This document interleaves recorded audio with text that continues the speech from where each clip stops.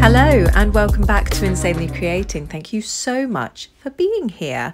Right, let's just get straight into this. You have seen the thumbnail. We are going to repaint Lagoona Blue, the G3 Lagoona Blue, who is very pink. In fact, a little bit too pink for this background. Let's just sort this out a moment.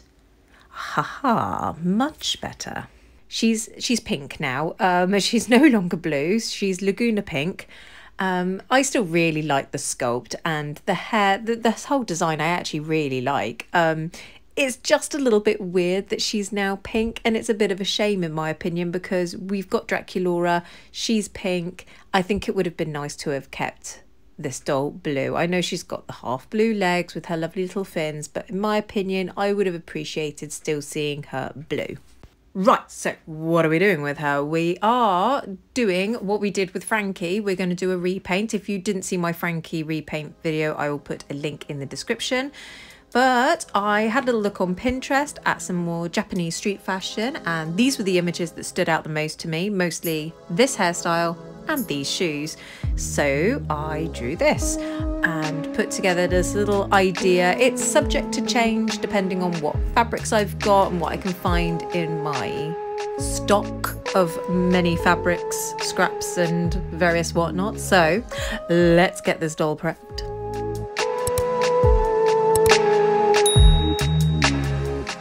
So it's just the standard procedure of getting a doll ready for a repaint. We are making her nude, and then we are tying back her hair, chopping it all off, boiling her head, removing it, and then taking all of her face off with acetone.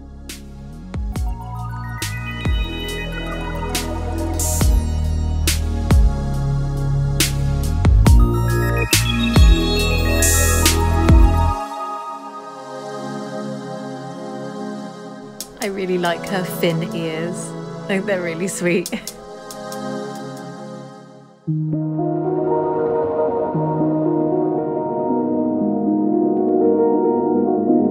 Head boil time.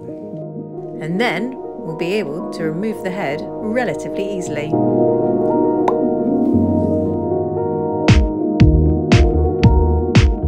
And then using an acetone soaked cotton pad, we can take the face off, so that we've got a nice clean canvas for putting a whole new face on.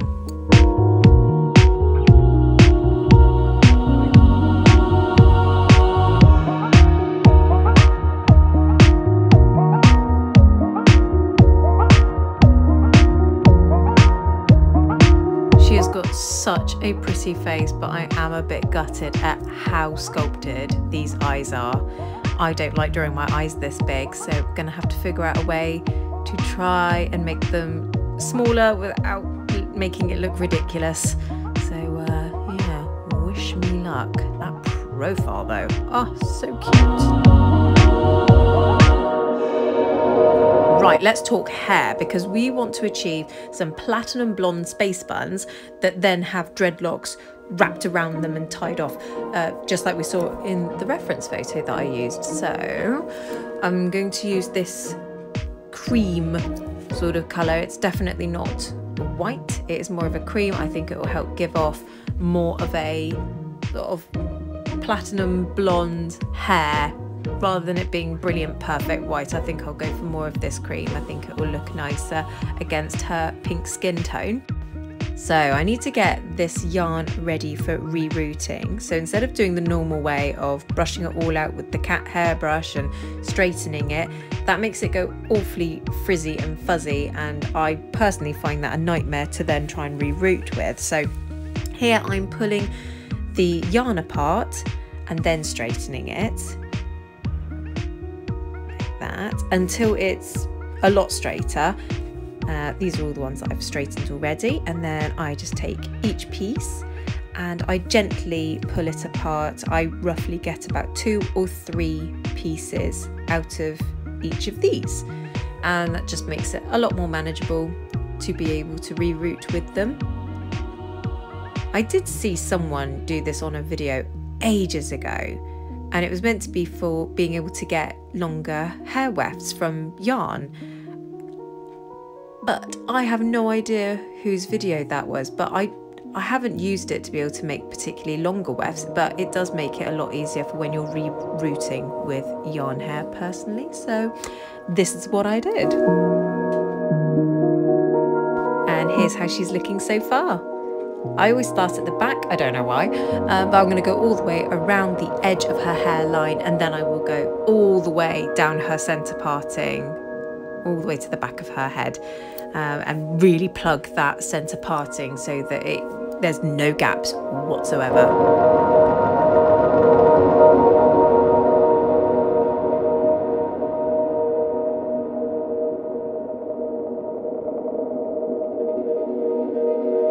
And here's how it's looking all plugged.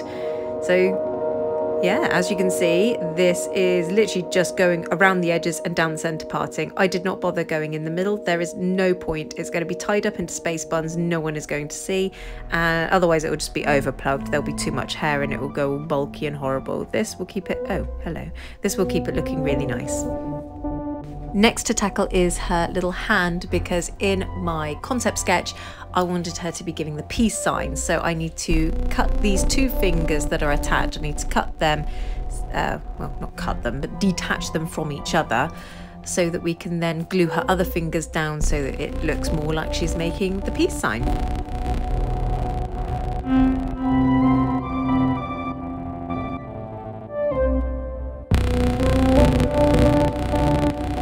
When I go to fold down the fingers, I actually take out a little notch using my X-Acto blade. This just helps the finger actually fold down a lot closer together. It looks much neater. So I then put the little bit of super glue onto there and then pinch it down using my pliers.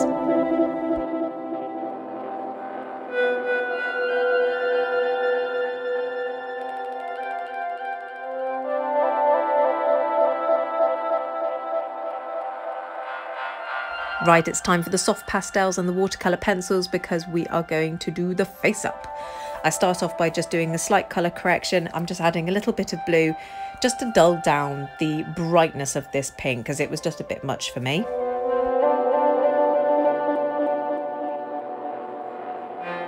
And here comes my troublemaker, Sylvester, nearly treading on the X-Acto blade, so serves me right. I should keep that covered. He was absolutely fine, don't worry. Here's the first pass at the face up. Just outline the eyes just so that I get the shape the way that I want it. And this is what I'm going to choose for her iris colour today. It's the Arteza Lavender. And I finally got myself a proper pencil sharpener for my watercolour pencils. This is the Faber-Castell sharpener, and the normal side is perfect for my Arteza watercolour pencils, but the other one that's labelled colour is perfect for my Faber-Castell watercolour pencils. So there you go.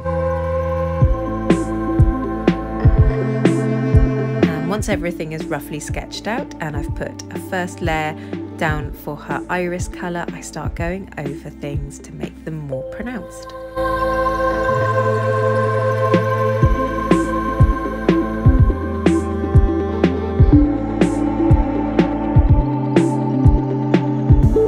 Added some cute little stars and dots onto her cheeks, and I have put a yellow plaster or band-aid across her nose.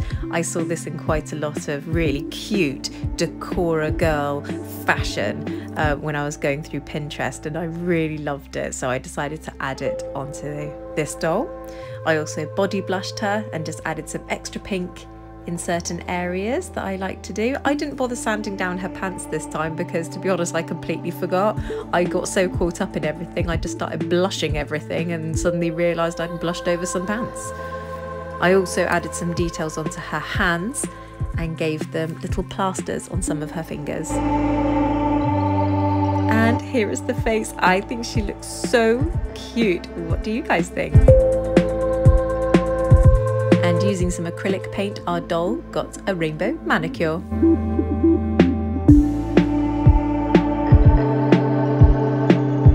Time to reunite that head with the body and see how it looks all together. Yes, I put the hand on the wrong one. Let's just ignore that. That's better. Ah, she looks amazing. She's so cute.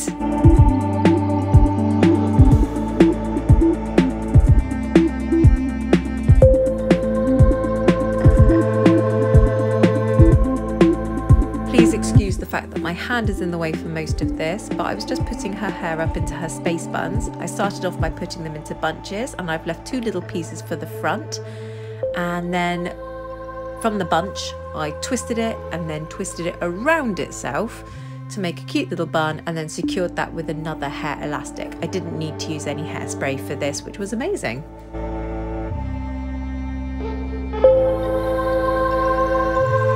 And next is going to be the dreadlocks that will wrap around the space bun. So I just unraveled the hair yarn, and then we're just doing a quick pass over with the hair straighteners.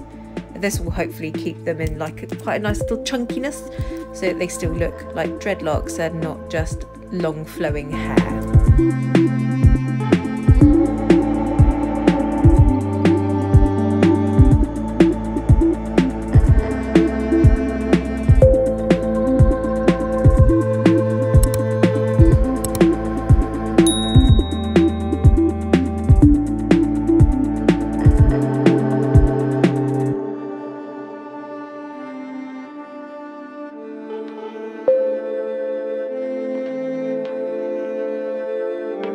And then adding the dreadlocks is super easy because it's just wrapping them around the space buns. I don't need to secure it, they stay in really well, so there's no pins or anything involved. You'll see later I end up making them a lot shorter just so that they match the concept art a lot better. But now we're just going to add our 2 little pieces at the front by just braiding them in with a teeny tiny little plait, and I keep going all the way until we run out of platinum blonde hair. Once I reach the end, I actually then secure it by adding a little bit of glue on just to stop it from unravelling.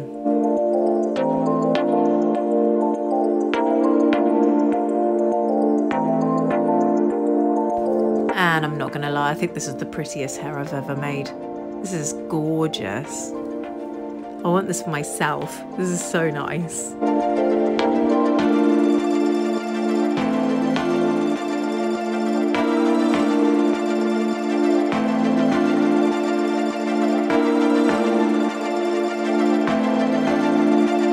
Right, this outfit's got quite a few little bits. Here I'm just making her little leg warmers. So I've actually cut them out from the top of a sock and then sealed them down using my Yoo-hoo glue.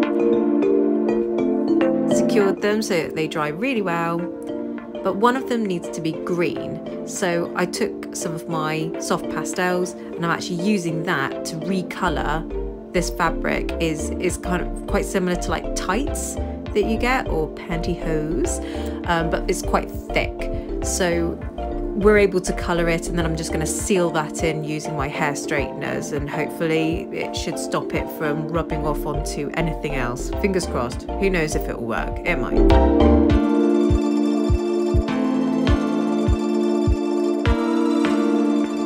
I then add some little pom-poms on, and they are adorable.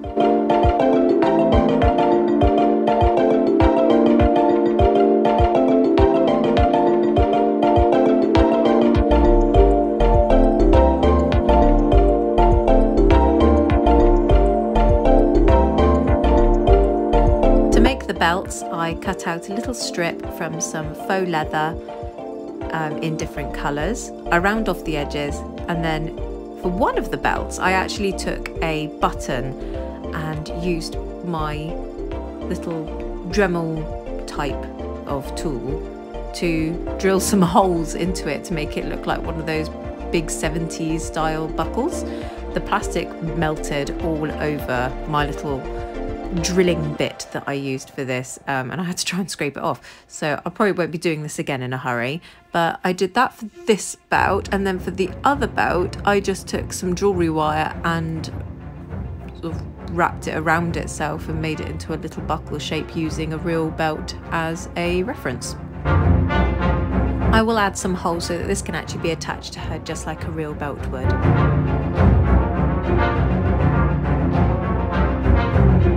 I quickly decided to just make her a little satchel style bag.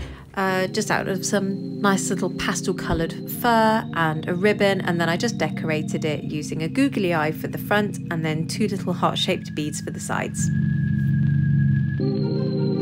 And for her jacket, I decided I wanted this to be lined, but because of her fins, I decided not to line the sleeves because I think it was making everything a bit too tight, because the stripy fabric isn't stretchy, whereas the pink fabric that's going to be on the outside is stretchy. So with the extra fabric that I had for what was going to be the sleeves, I'm going to turn those into cute little cuffs and just have those on the ends of the pink sleeves.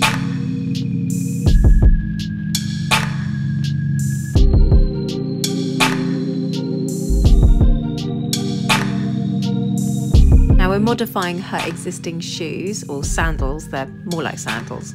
But we're going to add a toe cap onto the front, and then we're also going to add a little bit more platform so that we can colour it just like the ones that we saw in the reference pictures that were all rainbowy and they just look stunning. So yes, we're going to add some extra height to it so that we can fit on an entire spectrum of colours.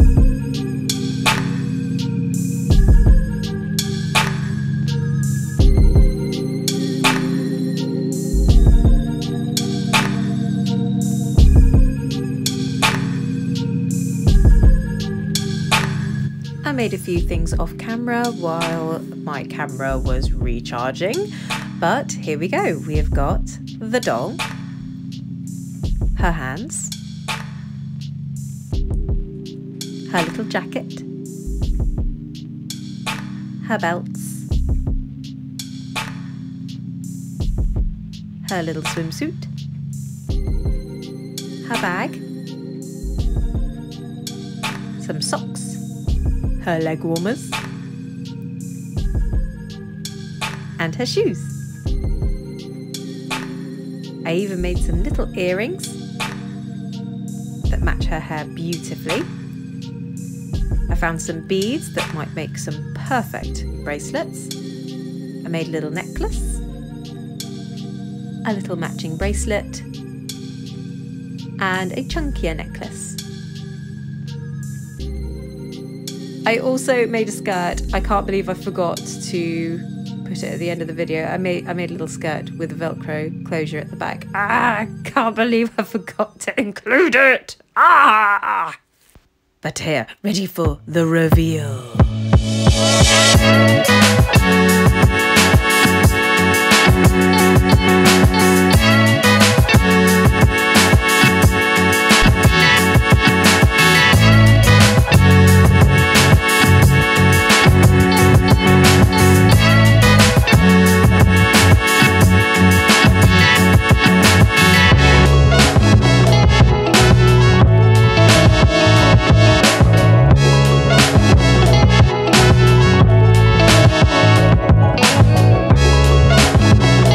I could not be happier with this doll. I am a little bit in love. She's brilliant, even if I do say so myself. So if you actually ended up liking this as well, give it a thumbs up. And if you ended up loving it, subscribe and ding the bell so that you never miss a future video from me. We have done 2 repaints already from the G3 line. Why stop there? Let's keep this train going. Who should we do next? Leave all of your comments and ideas down below.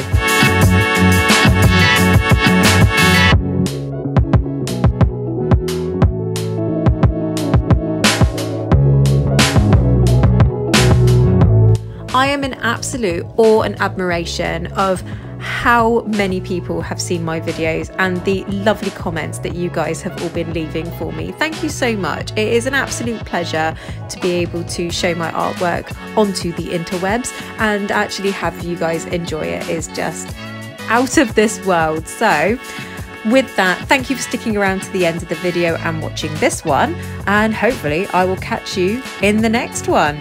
See you then. Bye-bye.